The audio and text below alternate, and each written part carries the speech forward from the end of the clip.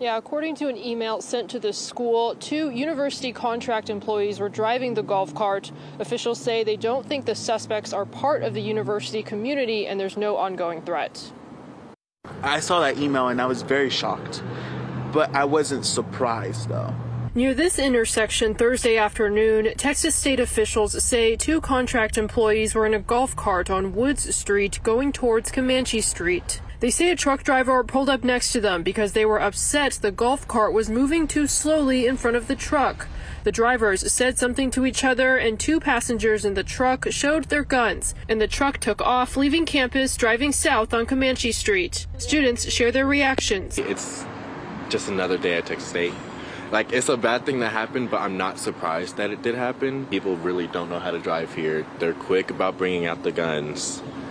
So it's just another day. It is a little bit like same old, but I think I do appreciate the communication. It makes me uneasy because I live like just over here, and it's like I've not heard about that, and that's just kind of scary to know that somebody pulled out a gun because they got mad. Police say the truck is gray with 4 doors. It's not clear what the make and model is. They say the driver is described as a heavy-set woman with brown hair and light-colored clothes.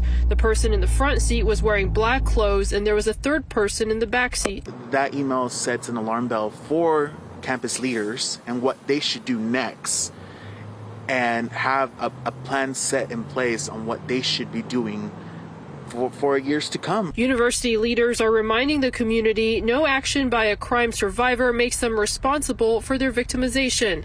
They also encourage people to report any suspicious activity immediately, stay alert and be aware of your surroundings, and use the Bobcat Guardian app to quickly get to safety resources and safe ride options. I think more patrolling in our area would be much safer. We don't have enough surveillance cameras here.